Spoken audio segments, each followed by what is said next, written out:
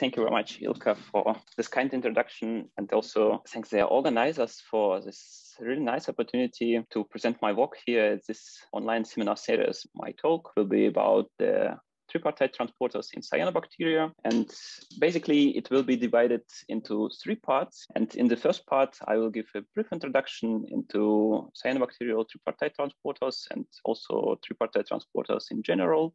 Then in the second part, I will explain and discuss some results that I got during my PhD work in Tübingen, which I did with Iris Malden and Karl Vorhammer. And also in the third part, I will give a brief outlook on what I'm going to do in my future work, also as postdoc.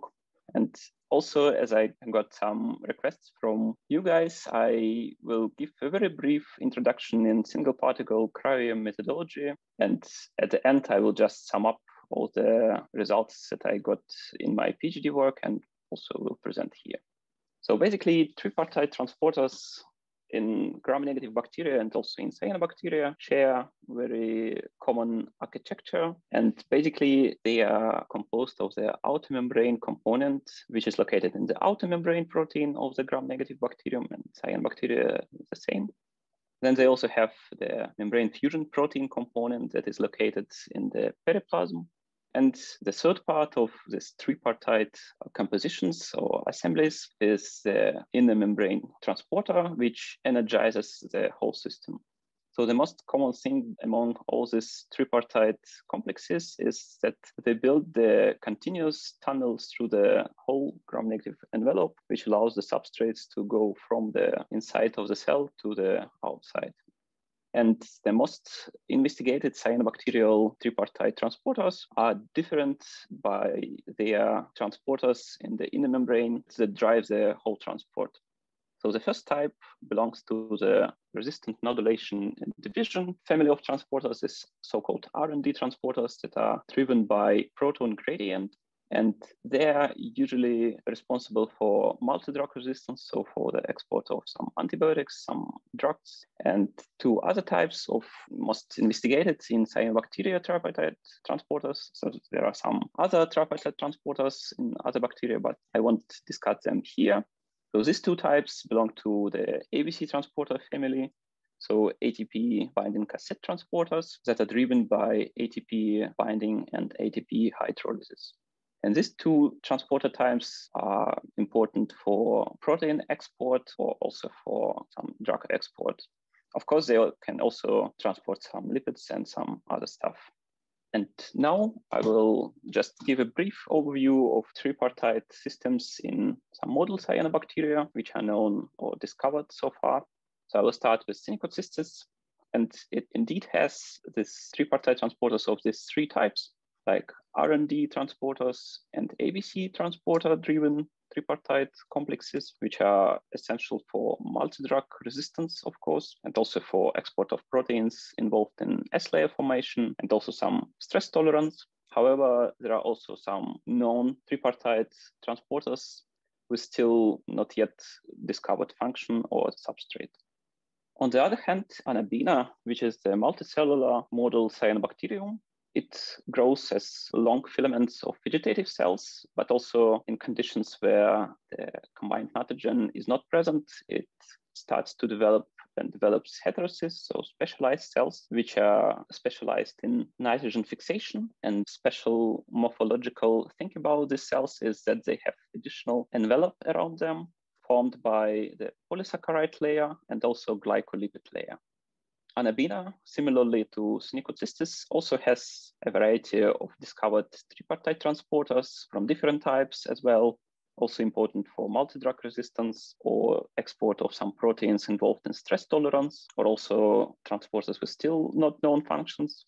However, in contrast to Synecocystis, in heterocysts, it has some additional transporters that are also involved in heterocyst glycolipid export, so these glycolipids then participate in formation of the heterocyst envelope layer formation.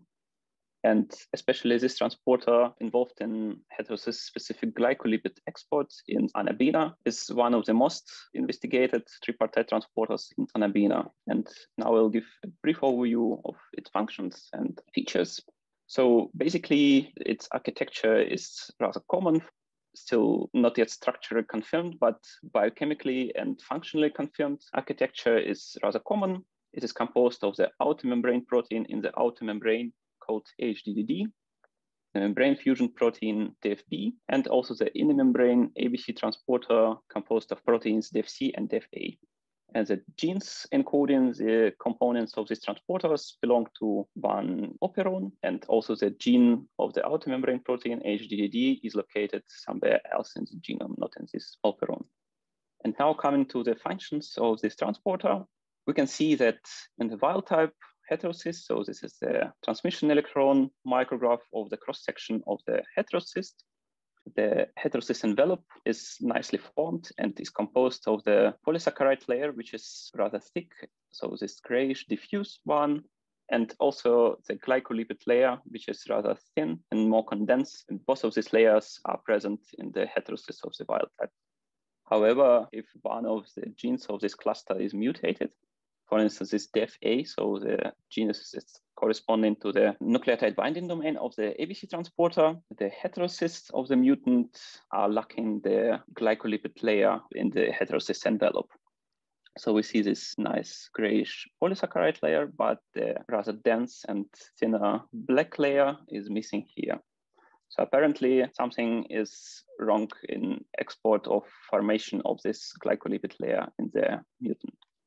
Then it also was biochemically confirmed using surface plasmon resonance method that the proteins participating in the formation of this tripartite complex indeed interact with each other.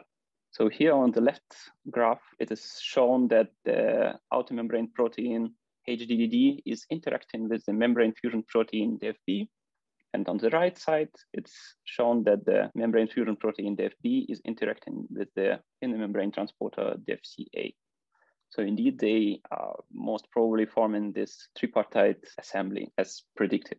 Furthermore, it was also shown that if in vitro you mix the ABC transporter proteins with the DFB proteins and also with the heterocyst glycolipids as putative substrate, the ATP hydrolysis rate will be the highest in this case. So this also indicates the fact that most probably the heterocyst glycolipids are one of the substrates of this transporter. So the results of these works demonstrated that mutants in the genes encoding the components of this tripartite transporter are deficient in the heterocyst glycolipid layer, and the most probable substrate of this transporter is also heterocyst glycolipids. So most probably the transporter is important for the secretion of heterocyst-specific glycolipids, and it is indeed the tripartite assembly. So if we look in the genome of Anabina and search for the homologous genes of membrane fusion proteins probably participating in formation of tripartite transporters indicated in this cartoon, we would find rather large variety of these genes. And some of them, at least 6, are highly similar to the DFB gene, which I discussed a couple of slides ago. And also, there is some data available on the functions of some of these membrane fusion protein genes of Anabina. And some of them are important for heterocyst development, as also discussed before. Some others are important for multi-drug resistance or for metal acquisition. However, many of them are still undiscovered or not well investigated. Therefore, I aimed during my PhD work to discover functions of some of them, including ALL5304, ALL5347, ALL3647, and ALL4280. So coming to the results of my work, I will start with the HDDBC, which is the components of another putative tripartite transporter. So these two genes form a cluster and most probably code for proteins that form parts of this tripartite transporter. However, the gene of the NBD, so of the nucleotide binding domain of the ABC transporter, is missing in this cluster. So most probably this transporter recruits some ATPase, which is encoded somewhere else in the genome. And also as an outer membrane protein, it most probably recruits the HDDD because it's the only known gene encoding such proteins in Anabina genome. So now coming to the phenotype of the mutant, which I created in the first gene of the cluster, I could show that the mutant couldn't grow without any combined nitrogen source, meaning that most probably it has some aberrant heterocysts, which was later confirmed also by ultrastructure experiments. So here again, in the transmission electron micrograph of the cross-section of the heterocyst of the wild type, the boss layers of the heterocyst envelope can be nicely seen. So this grayish layer of the polysaccharide, as well as the darker and more dense layer of the glycolipids are present. However, in the mutant, in the first gene of the cluster, the layer corresponding to the glycolipids is rather diffuse and maybe a little bit disorganized and not so well present as in the wild type. So most probably these components of putative transporter are important for maybe deposition of this layer. And in addition, the fusion of the second gene of the cluster to GFP resulted in the localization of the transporter to the heterocysts, which also indicated that this transporter must do something in the heterocysts. So the results of this experiment demonstrated that the transporter components HDDB-C are most probably involved in the export of heterocyst-specific glycolipids, and that this putative transporter is indeed localized in the heterocysts of Anabina. So now coming to another investigated gene, the ILL5304, which also encodes a putative membrane fusion protein of another tripartite transporter. So this gene is localized alone in the genome without any other genes which might code for some ABC transporter, for instance. This means probably that the transporter, if it is present, just recruits some other ABC transporter also encoded somewhere else in the genome of Anabina, since there are many ABC transporter genes present there. When I mutated the gene ILL5304, I could show that the mutant couldn't grow at quite low pH while the wild type still could. So there was a hint that this putative transporter might play some role in acid stress tolerance of Anabina. In addition, when we compared the culture medium protein content of the mutant and the wild type culture, we could see also some differences. For instance, some proteins which were found in the wild type culture medium were missing in the mutant medium, probably indicating that these proteins might not be secreted or exported in the mutant. So this experiment indicated that the ILL5304 protein, which might be part of another tripartite transporter, that might play a role in protein secretion and somehow also be important for acid stress tolerance of Anabina. And now coming to other gene clusters that are homologous to the BCA gene cluster or operon, this ILR4280, 4281, and 82, and ILR36, 47, 48, and 49. Both of them are quite similar and most probably also encode components of two different tripartite transporters, which probably have the common tripartite assembly architecture as indicated in this cartoon, and also probably involve the outer membrane protein HDDD, and both of them having the similar functions, as we will know from the next slides. Therefore, I just put them together in my presentation. So I also mutated the first genes in each of the cluster and compared their phenotypes. And I could demonstrate that both of the mutants in the genes encoding membrane fusion proteins in each of the transporter couldn't grow on a variety of antibiotics in comparison to the wild type. So this probably means that these gene clusters encode components of tripartite transporters that are involved in multi-drug resistance of Anabina. So they extrude some drugs or antibiotics from Anabina to protect it from them. And now having the functions of these genes discovered, I decided to also find out what the functions of these proteins and to confirm this in vitro. And to do so, I recommendedly overproduced and purified the proteins. And for the beginning, just the membrane fusion proteins, ILR4280 and ILR3647. And as you can see from the size exclusion chromatogram presented here, the two protein samples formed two different peaks. And as it was confirmed later by the cross-linking experiments, both of the peak fractions contained my proteins. However, in the first peak, there were tetrameric, trimeric, and monomeric species of the protein, while in the second peak, there were only monomeric species. And this picture was almost identical for both of the protein, as you see also.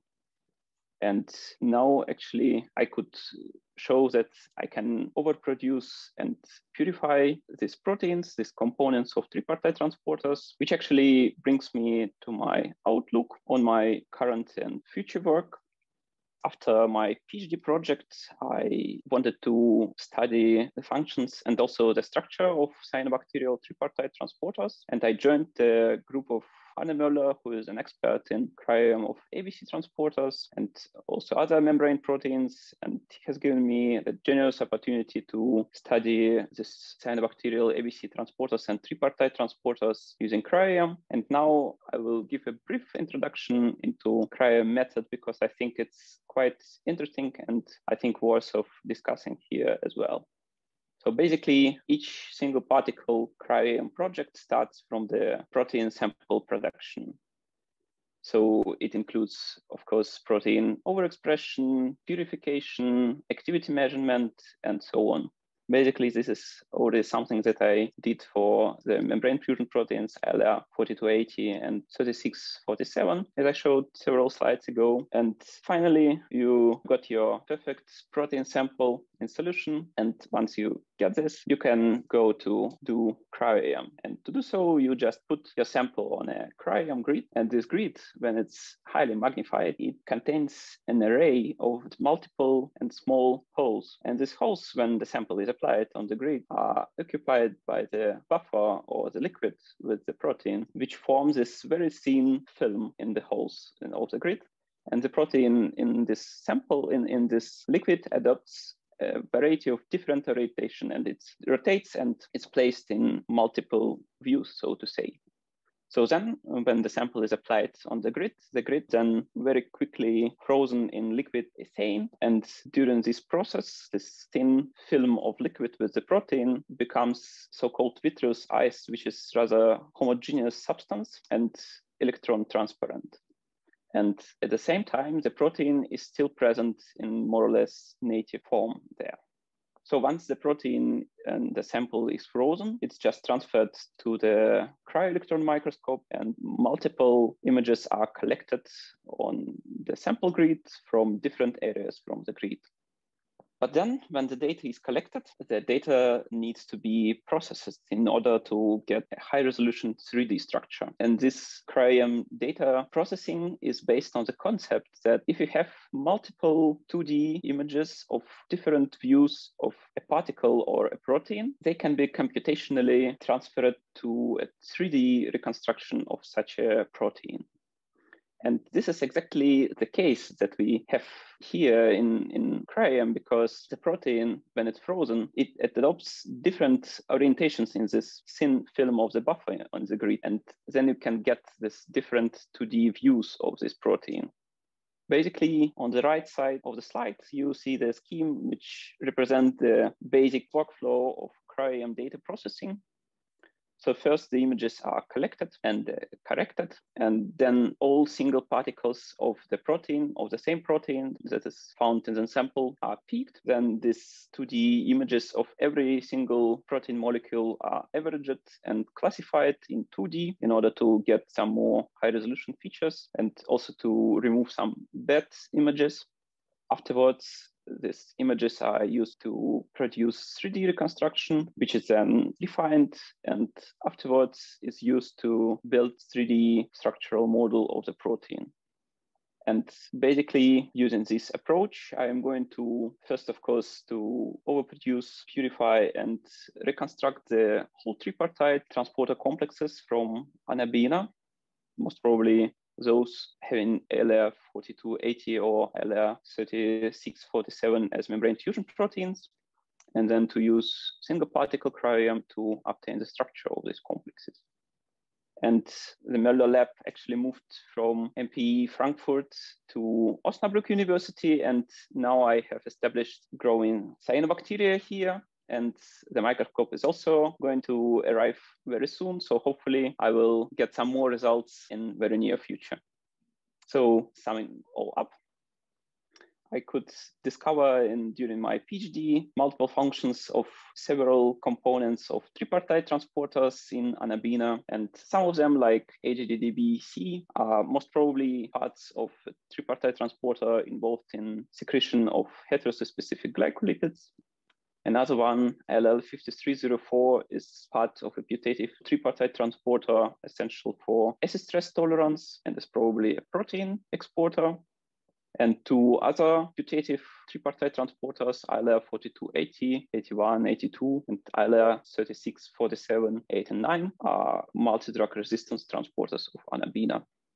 And with this, I would like to thank my PhD supervisors, Iris Maldonado and Kanpo Hammer, for introducing me to the field of cyanobacteria and also their tripartite transporters, and also for being the excellent mentors. And also I would like to thank Anne Müller, my postdoc advisor, for giving me the opportunity to work further on my project and to learn such a great technique at Crarium. Also, I would like to thank Werner Kühlbrand and also all the members of the Maldonado, Hammer, and Müller labs for the continuous support during my work, and also the funding of this project and also some other projects of mine. And also, I thank you for your attention.